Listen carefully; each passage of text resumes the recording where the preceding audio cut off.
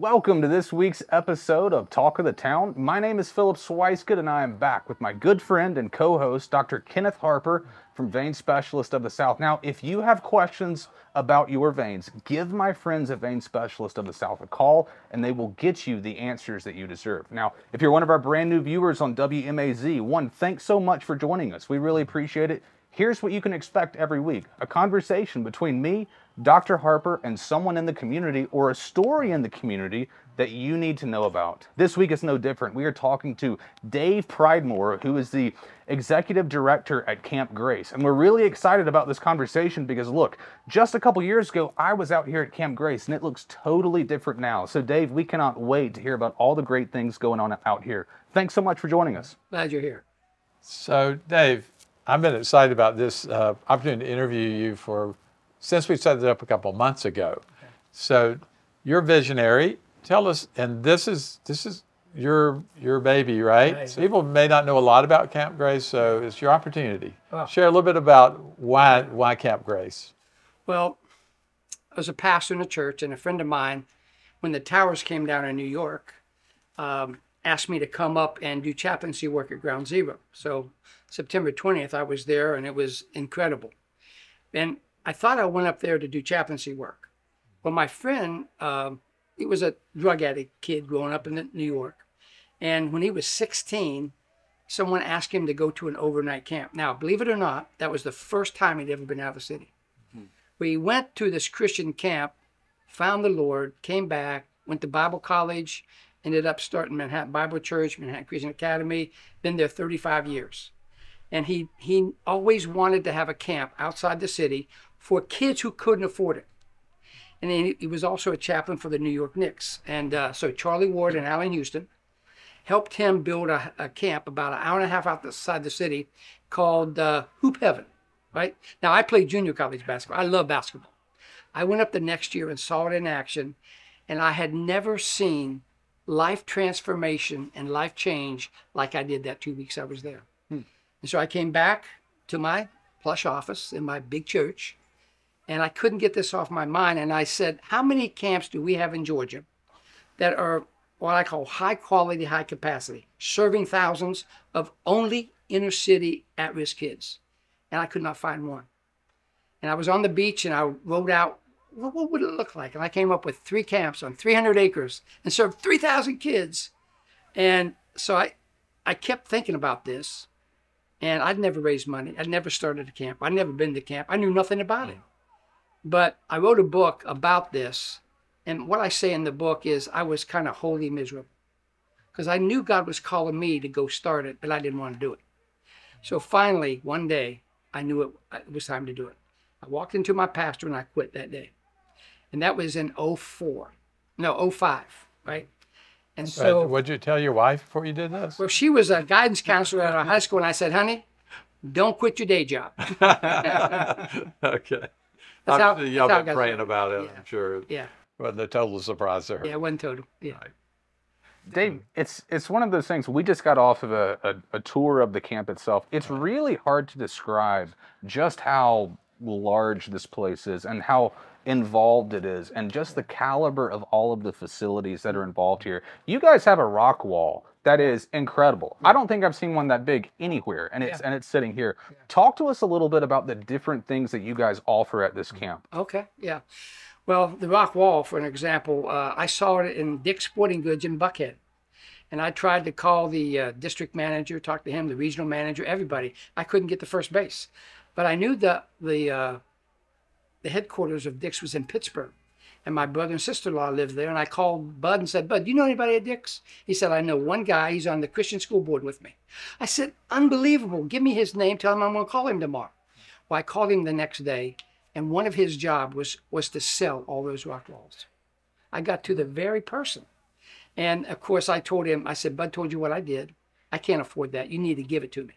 He said, let me call you tomorrow. He called me the next day and said, if you can take it down with a licensed bonded contractor in 3 nights, you can have it. And I've got a friend that lives down in Lizella. And I didn't realize this, but he has a structural firm in Birmingham, and he actually manufactures steel. So what you saw over there, he manufactured the steel, set it up, took the wall down, and put it up as a gift. Now, behind us is a $600,000 swimming pool. I just tell you a couple stories, but in this book I wrote, they're filled with things like this because I know God wants this camp for our kids. And so I had a little gal, a African-American foster girl. Her name is Alasia, and she came, and she was put in a cabin with a gal who was from Thomaston. This gal, African-American gal, had a full scholarship to Georgia, very smart girl. Alasia's story and Mary's story almost identical. The moms were in prison, didn't know their dads. Well, Alasia fell in love with Mary. Mary was going somewhere, right? And Mary invested in her life. She goes home. Her foster dad calls me and says, "What did you do to my foster daughter?" I thought I was in trouble. I said, "What do you mean?" Well, she's praying. She's reading her Bible. She's talking to me about wanting to go to college. By the way, Alasia's here this week. She's a junior at Georgia State. And he said, "I love what you guys do. If I can ever help you, let me know." And man, I love people say that to me. Right? I said, "Well, what do you do?" He said, "I built the Olympic pool in Atlanta. I built pools for 25 years. I said, "Man, I need a pool." And so I have a principle we operate on. As you see the nice facility, God gave his best, so we're going to build the best. So I gave him a picture of a subdivision pool I lived in. Junior Olympic, 0 entry, mushroom, 130,000 gallon. And he said, "Whoa, Dave, I built that for over $500,000. I said, "I know, that's what we want." And he sent 40 guys out here, and you see it behind me. It's massive. Most of our kids learn to swim there. Most of them don't know how to swim. So we give swimming lessons all week long. But that is just a couple stories. And so we know that God has called us to build the nicest camp in Georgia for what sometimes society calls the worst kids. But they're great kids. And so we've been doing that now for 18 years. So kids have been coming out here for camp. Yeah, we've had 14,000 kids since we started out here. We bought this property and started in 2009 here. So what do you see culturally that, we all see it. Tell us how this opportunity for these kids to come to Camp Grace can overcome some of those barriers that a lot of kids have. Yeah. We are really big. This is called Camp Grace for a reason, right? For by grace you've been saved through faith. Grace to me is what happened to me when I came to the Lord. And my whole identity changed. We have a verse we like in here. It's, if anyone's in Christ, they're a new creation. The old Dave passed away. The new has come.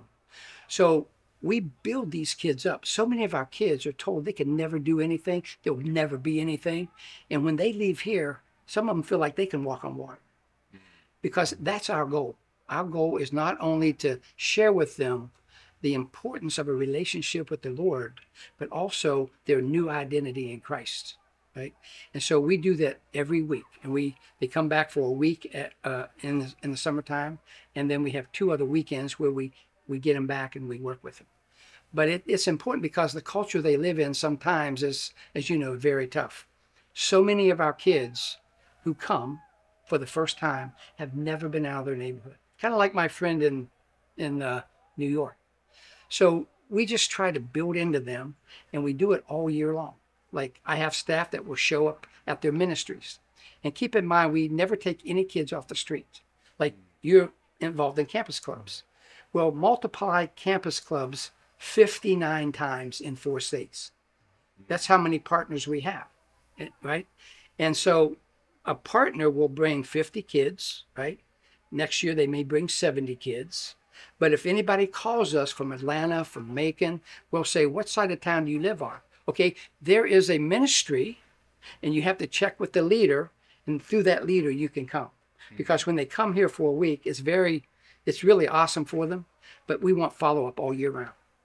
And that's why I was telling you we have CIT programs, counselor in training. We need to encourage these kids and let them know that God has a purpose for them and they can be a leader. So at 15, they can be a leader. 60% of our CITs this summer are little dudes that started at 7, right? 35% of our paid college counselors are little dudes that started at 7 and 8. So they're a CIT from 15 to 18, and at 18 they actually can get a paid position. But we we're building memories in their life that they can tell their kids about the camp they went to. So many kids who live in the inner city, they can't tell their kids about memories they have of camp. There may be people in your audience as I'm talking, they're thinking about their camp experience. I have a book called Camp by Michael Eisner, right? And someone asked him one time, he was the CEO of Disney, and he was in a meeting, a lot of people, and someone asked him, what is the institution that has been the most significant impact on you for the job you're doing today? And he said, I'd never been asked that question, and I blurted out, camp. Because he thought about camp and all that he went through and learned at camp, and he attributed his success to the things he learned at camp. So it is important, although it's a week, they come back every year, a couple times during the year. I think we're making a big impact. And I have 100 stories I could tell you about life change, but we don't have time. Dave, I've got one more question I want to ask you, but first we have to take a quick break and hear a word from our sponsor. I'm a mom and a professional outside sales representative, always on the go. I enjoy spending time working in my yard, shopping, and going on long walks. After being pregnant with my second child, I was left with terrible varicose veins in both legs. This caused heaviness, pain, and swelling, which I dealt with for years, but it was more of a cosmetic issue. I wanted great-looking legs. Then a friend told me about Vein Specialist of the South. This office wasn't what I expected. They listened to my concerns, and the staff were extremely caring and informative about the procedure and what to expect. Plus, the procedure had minimal downtime. Since having the procedure, my legs feel amazing, and I have my youthful legs back. I would have addressed it years ago if I'd have known how easy it was. If you want 5-star vein care, I encourage you to call Vein Specialist of the South today. I was looking on your website, and according to your website and other data that I had seen, 1 in 4 children live in poverty. 38,000 children just in the state of Georgia are actually homeless. And you guys are able to bring a lot of these kids here week after week, year after year, to be able to invest in them and see the life change that you're talking about. I'm curious, though, where exactly does that funding come from, and how can someone support that cause? Well, you saw the facility, and we have 455 acres, and we have 500 beds. And all the facilities is debt-free. And so I was a businessman most of my life, working for the Bell Telephone Company. And so when I started, I had to try to figure out a way, because here I build a multi-million-dollar complex, and my clients are poor. That's not a very good business plan. So I went to CEOs I knew, and I said, would you guys sponsor 10 kids to camp? And I have 145 of those today. I want 3,000 kids by 2026. That means I need 300 CEOs. And my CEOs right now, I have a little program this year. Each one reach one. I want each one of them to get one other CEO to sponsor 10 kids. Listen, an investment in these kids will change cities. I believe that. Will change schools, because they're coming out here, they're getting a new idea about what their life could be like. And then they're taking that back into their neighborhood, into their school, and into their family. So it's corporate, and we have some churches, but mainly the corporate world helps us.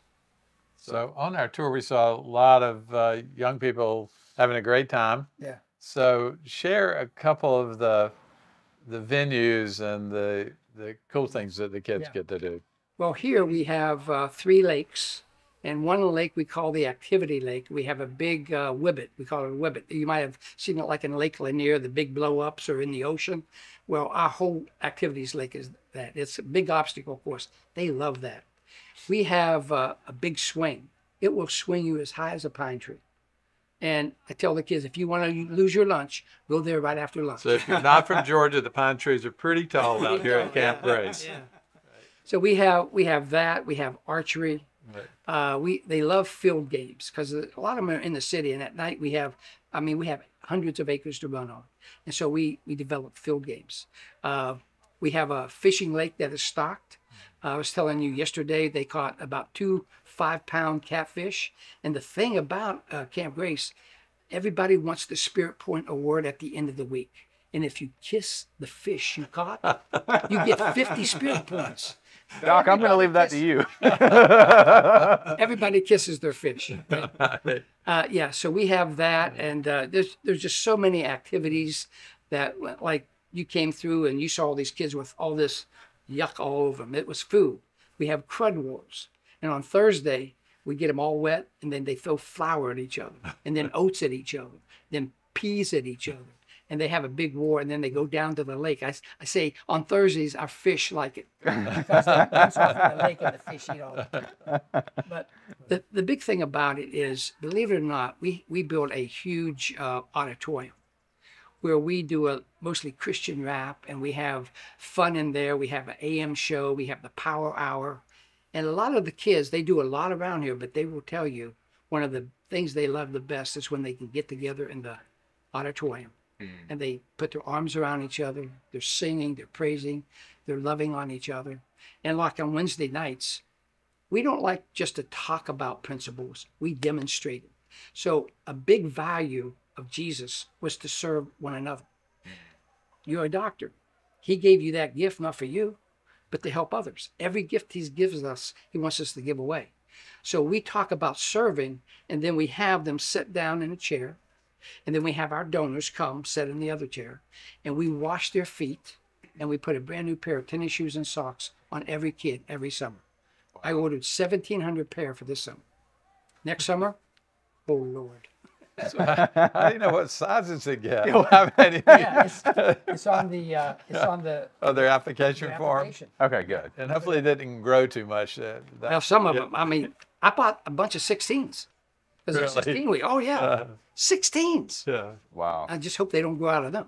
Yeah. So, we're on WMAZ now. We've got a ton of followers. The show keeps growing. We're super blessed to be able to have that. Inevitably, there's going to be a kid that's watching this show and is interested about coming to camp this summer. Talk to us, and you've touched on this a little bit, but talk to us about what a standard day at camp entails. From the time you wake up to the time you go to bed. Okay, you're going to wake up, and you're going to come to breakfast. Our dining hall seats 800. Wow. We have kids tell us that's another thing too. We do family style round tables. The kids don't get up. We have mission teams that we serve them so they can sit around and talk. A lot of them don't get that. They go back and then they do cabin cleanup. After cabin cleanup, then they do they come to Power Hour. Right? And Power Hour is a review of the day before. We have games, they have to come up, and we have a little teaching, but it's mostly crazy fun, right? And then after that, they will go to their electives. Electives could be like, we have guys making cupcakes, right? And we have a lot of sports, but we have drum beat, we have just a lot of different electives, but they select the 2 or 3 electives they want to do all week long. Then after that, we go to lunch. After lunch, we have FOB. FOB is flat on bunk. All right. They just need about 45 minutes just to chill. Right? And then after that, they'll come and we have a rotation for, like, we have a high ropes course. We have 2 800-foot zip lines. We have the big Whibbit obstacle course in the lake. And we have all of these other activities that we want to run all these kids through. So there'll be a schedule to make sure everybody gets in the pool, everybody gets in the lake, everybody canoes, and all that kind of stuff. We have everything that any high-capacity camp would have. And so then after that, they would come to dinner. Dinner's at 6:30. And then in the evening, we always have a big field game of some kind, right? They might have some monsters chasing them. They might have to catch them and take their counselor, and they have to put them in jail, big jail in the middle of the field.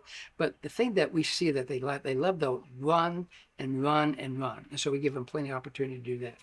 And then on the rainy days, we have indoor activities. We have a big gym. One of the activities that's fun to watch is we have about 2,000 or 3,000 balls in a big container in the ceiling of the gym. So we line cabins up on each side, and there's 3,000 rubber bouncy balls, little ones. We dump that, they go everywhere. So you see kids, the one with the most balls, the cabin that gets the most balls, they get like 500 spirit points.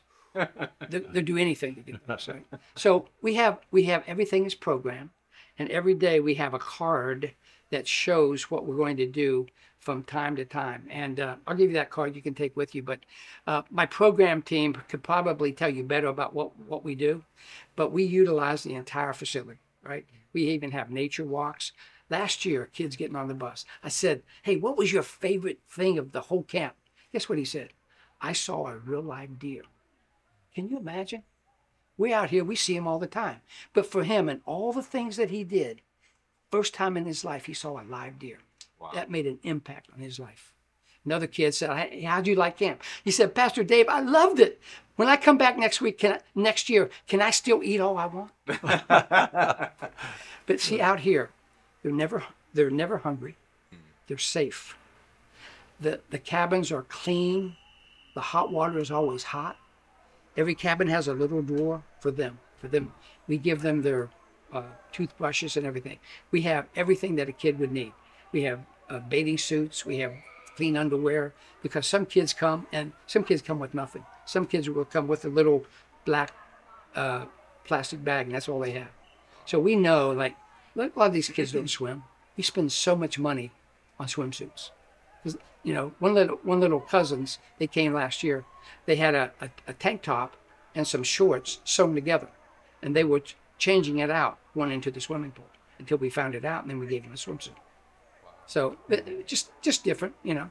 But kids are wonderful, and they if you come here on a Friday when they get ready to go home, even the kids that come and they're tough, you know, they're right Wednesday they're jumping in the lake, they're kids again, and then on Friday they're crying. They don't want to go home. There's obviously a lot of stuff here for kids to be able to do, but in addition to that, you guys have a lot of opportunities for corporate retreats, weddings, different things like that. Can you touch on some of the other non-kid stuff that you guys do? Yeah. Well, in our business plan, we knew we'd have all these kids, thousands in the summer, but you still have to fund the entire thing. Like in the summertime, our electric bill is about $15,000 a month. Oh my goodness. Well, what we wanted to do was to make the facility so nice. Corporations, men's retreats, youth retreats. We've had youth retreats of 400 people, 400 kids. So this place is available for any retreat anybody would want to come. And like I told you when you come, I think we're the best kept secret in Georgia. People come out here and take a tour and they say, this place is amazing. How come I didn't know about it? And I'm so thankful for you all letting me share with your audience about Camp Grace. And like if they go to thecampgrace.com, not Camp Grace, but thecampgrace.com, they will be able to see what we have. They will be able to schedule a retreat. And also, if you have kids that cannot afford to go to camp, you can go to The Camp Grace, find out who to contact and who our partners are in your city, and you can hook up with them and you can be at Camp Grace next summer. But next summer, we add about 400 to 500 kids every year. We started with 200. So how much does it cost to sponsor a kid to come out here for a year? Well, it cost us $360, okay? And the kids come out in the summertime, and then they have an opportunity to come back at fall for a fall break, and then what we call recharge in the winter. We think they need to recharge their battery, come back out here, and we go over what we did in the summer, and we get them ready for the next summer. So how many kids come back over and over again? We have 87% of all our kids that come back every year from age 7 to 17. So tell us a story or two of you already shared some, but a memorable story about one of the kids and what they're doing now. Okay, here's Erwin. Erwin, a Hispanic guy, gave his mom fits. He would go to Sunday school when he was little and he would make her cry because he was so bad. By age 10, he was in a gang. He was doing drugs, he was drinking, he was in a heavy metal band, and he felt sorry for his mom because she would bring kids out here. And when he was 14, he felt sorry for her and he said, okay, I'll go to camp with you. Well, on a Thursday night at the amphitheater, after all the fun he had, now remember, he doesn't have to be holding up this image in the city. He's out here and just be a kid. We went to the amphitheater and we did a message, right? And it was a gospel message. All he said was, I felt so dirty. I felt so ashamed. Erwin gave his heart to the Lord that night. And he went back. Now, although he was a weird guy at school, at Alphabetta High School, now he's weird again because he quit wearing all black. He's no longer in heavy metal. and he's carrying his Bible everywhere he went. He became the chaplain of Alpharetta High School, right? So his mom was so taken back that the fact that not only her son, but especially her son, was so changed at Camp Grace. She started a ministry in Roswell and Alpharetta. She brings 150 kids, Hispanic kids here every year. So she sees the value of what overnight camp can do in the heart of a kid. Oh, by the way, Erwin proposed to his fiancée at the very place at the amphitheater he was saved. Really? And he got married at the same place. And Erwin now is in the Army. You know, we look at society and we say, everything's terrible, you know, and what's the hope? And really, to me, the hope is one person at a time. Yeah, exactly. And that's what Camp Grace is all about. Yeah. Even on our website, we say, changing Georgia, one child at a time. And we really mean that. Dave, that's fantastic. We so appreciate the work that you do here. On this side of heaven, there's no telling how many lives that you have actually impacted, and we're really grateful for all the work you do. Well, thank you guys for having me. Thank you guys so much for watching us this week, and stay tuned for where me and Dr. Harper might show up. You never know where it might be.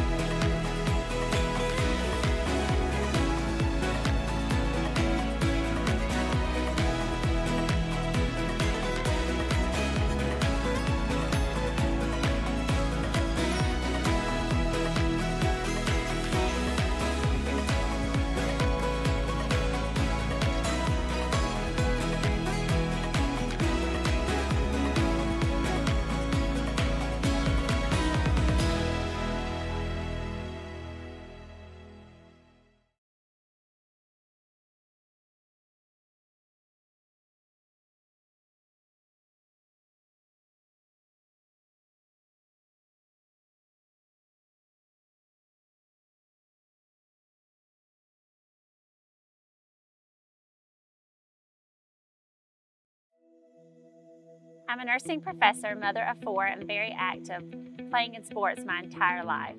After each pregnancy, my legs got worse, and I started running again to lose baby weight, but nothing helped how my legs looked.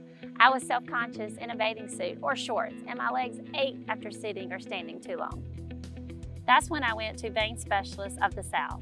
The ultrasounds they performed were very thorough, and they explained everything in detail. I knew then I picked the right place for vein care. During my procedures, I was never uncomfortable, and they played my favorite praise music the whole time. I can't say enough good things about the staff. I've never been to an office where everyone I came in contact with was smiling and happy to help in every way.